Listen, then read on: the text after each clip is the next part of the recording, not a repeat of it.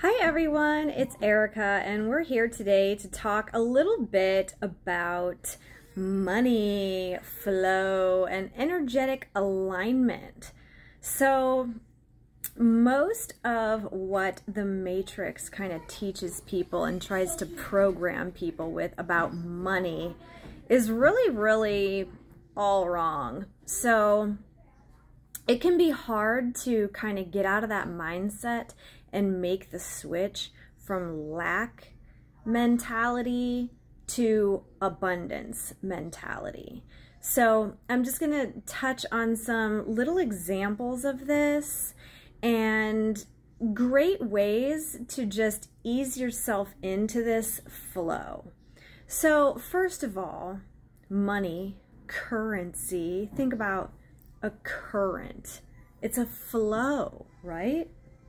Money is meant to be a flowing energy exchange. You know what I'm saying? So anytime that you have a mentality of hoarding and not spending, you're really just leaving that area of your life stagnant. And the stagnancy is oftentimes what does not allow for the growth that you're wanting. So when you get into healing your money line, healing your limiting beliefs around money, most of it is not even necessarily about money itself as the paper. This goes back to basically your feeling of freedom. It's not necessarily the money that you're after. You're after the feeling of freedom that comes with having the abundance. So when it comes to changing over from a lack mentality to an abundance mindset, there's some little practices that you can do as well as affirmations. Now, take it from me. I've been so unaligned, so unknowing, so in lack and poverty consciousness. I mean, I've been so broke that I've had to walk over to a neighbor's house and borrow $1.25 so I could walk to the dollar store and get one package of baby wipes and then the tax on that. I've been so broke that I've literally had to walk into grocery stores and just steal milk and bread. Like, I've been broke, homeless. I've been all of that stuff. And the mindset that always kept me down was, I have a hard life. I am a single mom. This is just all this stuff, right? And it wasn't up until about 4 years ago when I actually joined a company that I learned the importance of investing in yourself, believing in yourself. And this is just it was such a profound chain of events that really led me to a turnover, because even after I got out of being like so destitutely poor, right? I was still just kind of mucking along, right? And once I got involved with more women who were always speaking out loud about the importance of investing in yourself, caring for yourself. This was something I've never heard of. And moms, if you're a mom and you have this mom guilt, where does this even come from? Like, I just look back at some of the stuff I used to think, and I know a lot of moms are still dealing with this right now. It's like, as soon as we become a mom, we deserve nothing. We don't count anymore. We just get nothing. And I used to live with that belief for so long. I'd be like, oh, my kid needs diapers. I can't get myself this. Or I can't go and do this. I gotta get my kid something. When in reality, there's room for everyone, you know? When you have a lack mindset, you're gonna have a shit ton of guilt, mom guilt, any kind of guilt that says, oh my God, I got to keep my money in the bank and hoard it for an emergency or something. Like, none of this promotes a healthy flow, right? I took 2 money energetics courses. Actually, I've taken several money energetics courses with a few different coaches, but I took a couple in particular with the coach I work most closest with, Sarah. And I think this really just embedded this into my head, that if you look at money as your best friend, as an energy, what's going to make money want to come to you? Is money going to want to just flow to you if you're only hoarding it or using it for bills or making it feel like it's scarce? No, it's not. Money wants to have fun. Money wants to flow free and experience things in life. So some ways to start coaching yourself and start mentally challenging yourself and catching your beliefs. Basically, just look at how you think on even a little purchase. Like, what's your first instinct when you want to buy yourself something? And it doesn't, you don't have to start with like crazy stuff that's out of your price range, as so you say, like, because if you're living with your soul alignment and if you're living in your abundance, when you take that leap to say, I want this thing, I deserve this thing, the universe will make that happen if you take that jump up. And I've seen this happen several times with myself. If I want to buy something, I'm like, well, you know what? Catch that thought. No, I want this. I'm going to have it. You know, buy it. And then within 30 seconds later, I'm either getting a booking or a reading or, you know, something's happening to show that the universe balances that out for you. But it is definitely a process to overcome that lack mentality. So some ways that are very common for some people, and I still watch my thoughts. Here's a good example of one. When you do some online shopping and then it comes to the end and you have to pay shipping, what are your thoughts on that? What are your thoughts about shipping? Because as we all know, shipping prices go up. And here was a little trick, a little mind hack, that when I would order something and I would like get a little trippy on the shipping, I said, wait a second. Okay, it's like another $8, $9. Like, Am I focusing on a lack mentality here? Yeah, I think I was. So I changed that. And I start saying now, the wonderful men and women who work hard delivering packages deserve fair pay, and this is supporting that. And I feel good about contributing to these people keeping jobs. That's what I've started to tell myself about shipping.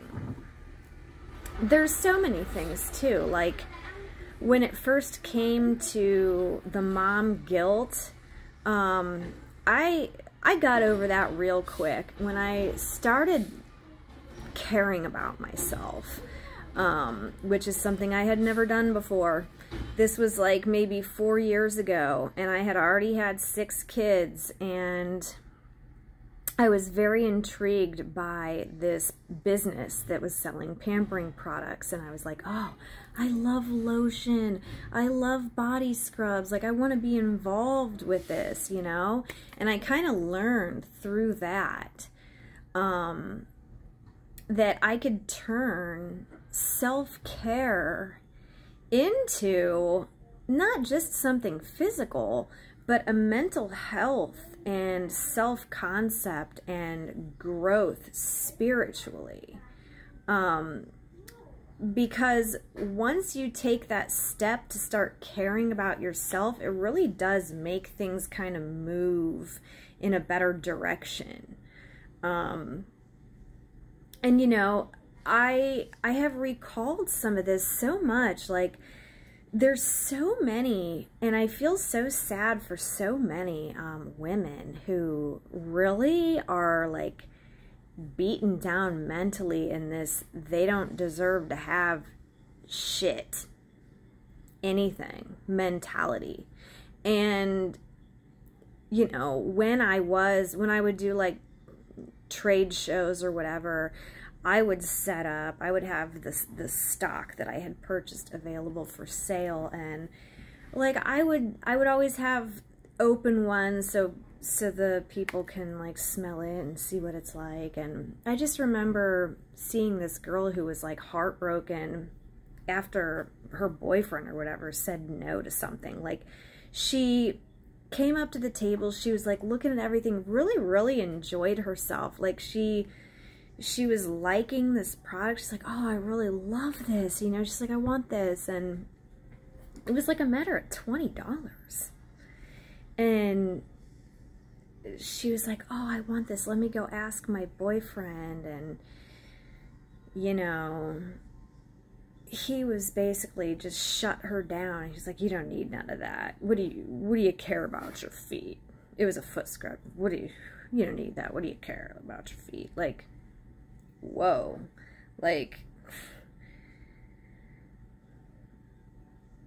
think about how ingrained you need to be told that you don't deserve to pamper your feet. Like, how many long lines of like just not allowing pleasure do you come from? First of all, let's think of this female. This is how we do the shadow work. Let's just use this as an example. This female here. So she's obviously attracted to a guy who's basically keeping her in poverty consciousness, which one would question in her childhood. Was she told no all the time as a kid? When she went to the store, did her parents tell her no, she couldn't have the lollipop? No, she couldn't have the toy? And for a lot of us who get told no as kids, a lot of it, you know, that has a pretty deep effect on how we view ourselves, whether or not it was meant like that or not, because when you're 3, you don't know what, you know, you're just being told no. So one of the first things that you got to heal in yourself when it comes to this money and abundance flow is you got to look, where are you telling yourself no? Why are you telling yourself no? And where did that stem from? You know, most likely childhood. Most of this subconscious programming does come into play from birth to 7 years old. You know, but just think of these people who, like, their whole life, they have just denied themselves of any kind of enjoyment. And it's like, is this really what you consider to be normal? Like, even to the woman who literally works like 40 some hours a week, and then when she gets home, she just doesn't allow herself any time to like relax or do anything enjoying. And I'm guilty of this. I was a mom for so long, and I had it so ingrained into my head that I'm a mom. I have to always do something for all these kids and never think about myself because I'm selfish and I'm horrible if I do that. And that's not even true.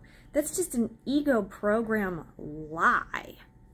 So if you're a mom and you got mom guilt, you got to lose that, lady. Lose that shit, or else you will lose yourself. Take it from me. I learned the hard way.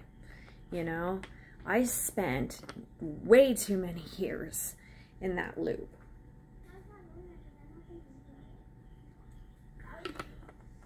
You know, when you're ready to upgrade your life, the universe goes with you. You got to be open, though. You know what I mean? Like, you got to be open to this flow. I remember doing a money activation, and it was like, you know, it was never really about the money. It was about who is the version of you that has the unlimited funding. Who's that version of you? And you know, this is the self-concept. As it goes with everything, it's a self-concept. Who's the version of you who knows that all their needs are being taken care of, all their bills are easily paid and handled, and they have money to spend on personal enjoyment? You know, are you relaxed? Are you carefree? Are you happy? Are you dressing a certain way? Do you have a, you know, do you have a certain whatever?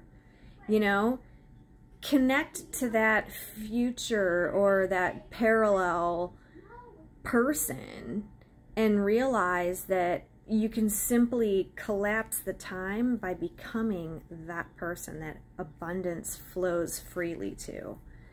And this is a bit of a practice too, but once you get it set, like, you can set it and forget it.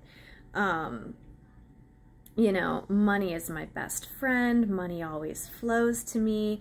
Money is a generous spirit. And really open yourself up to have money flow. Like me, I have like 7 different sources of income.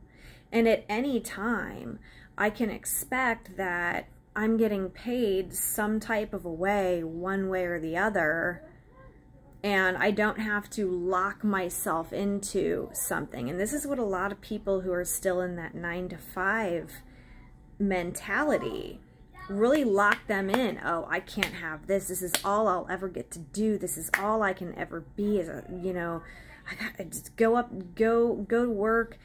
You know, no relaxing, you know, and this is it.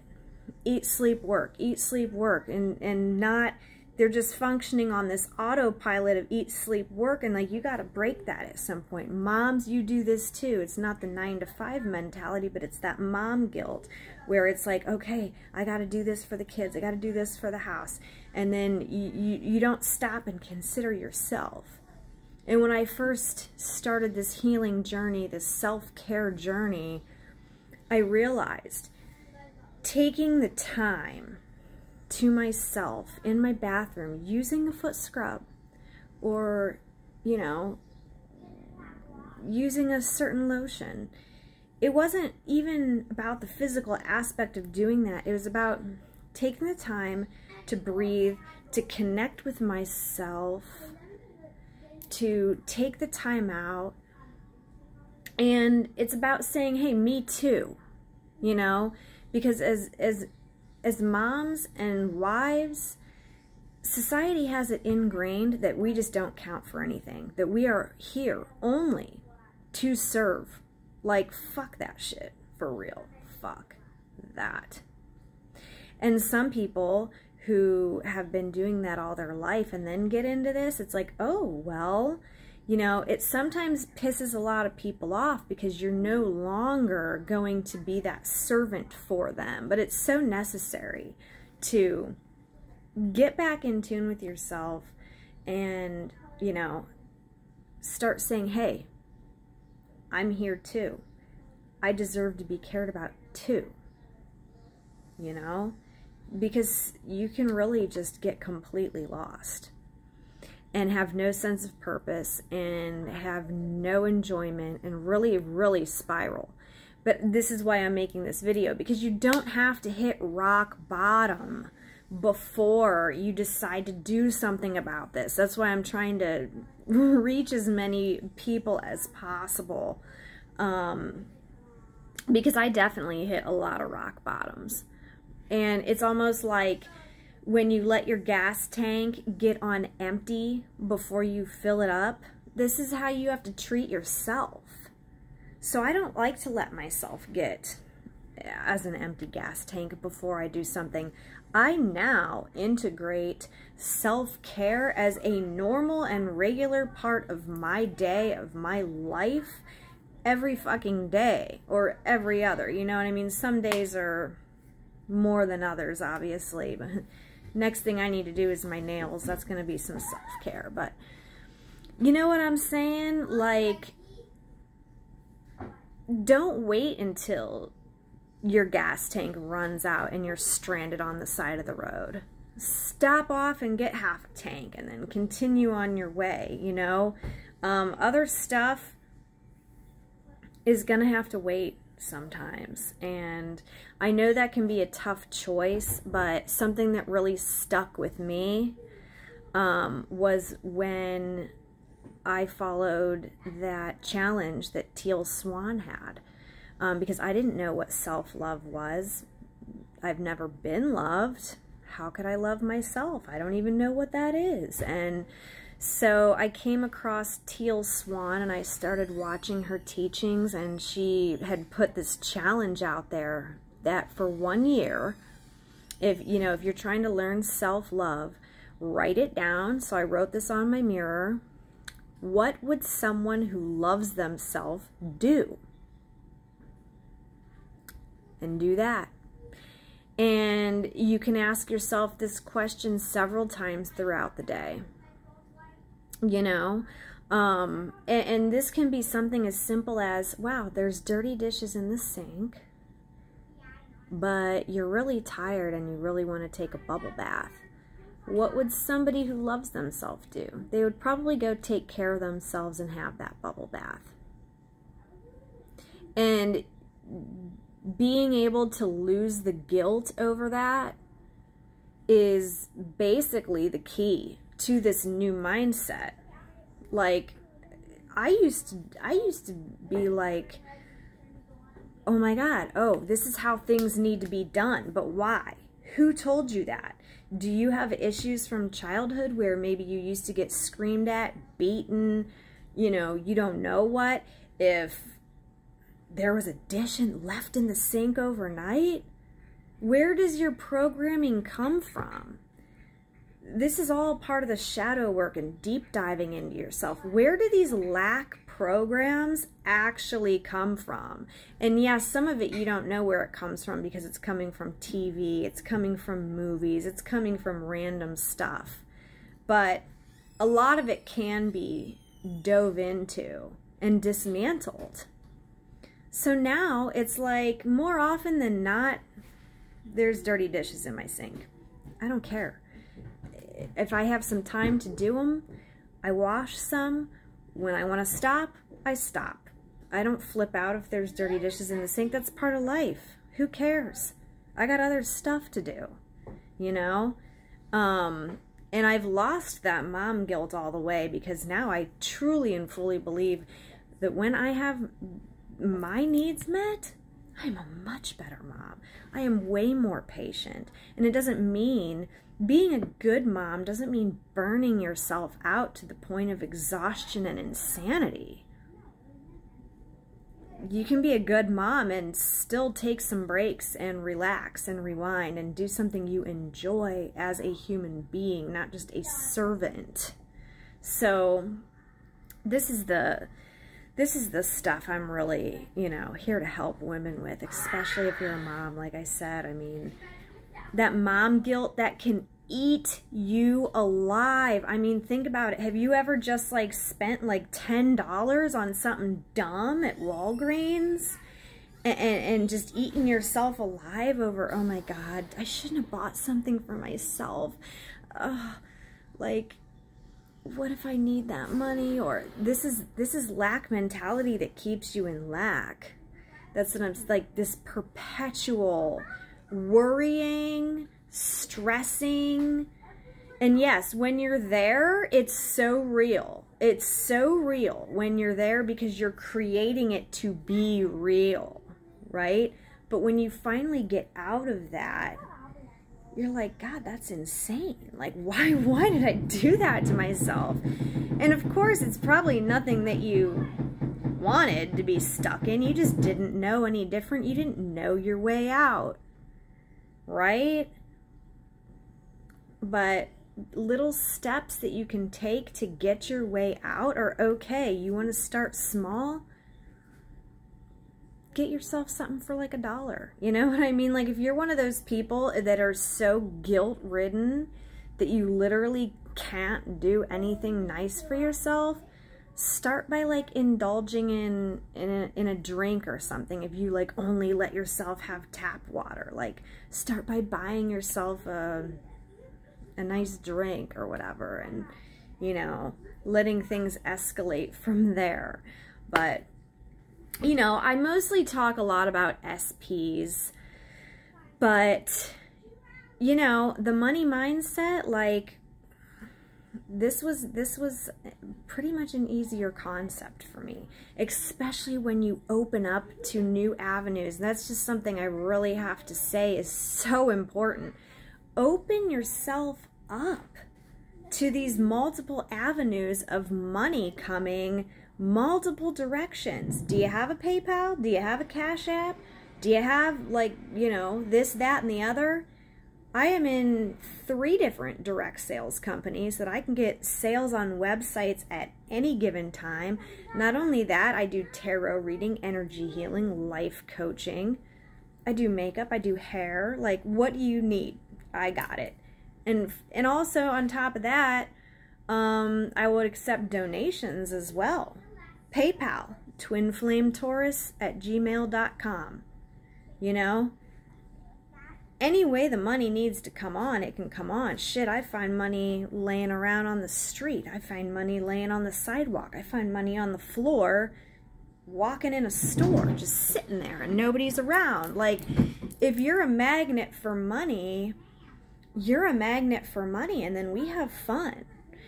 One little tip, one more little snippet of a tip that I will leave you guys with before I get off the video is, when you are sitting down and writing out your bills, and I just did this today, open up your bills and kind of either envision like, ooh, I'm getting a check. Like, let's see how much. Oh, yay, look at this. If you don't want to go that far and pretend your bills are checks, like I always just take that time to affirm, oh, I always have money to pay my bills. It's so easy for me to pay my bills. My bills are always handled.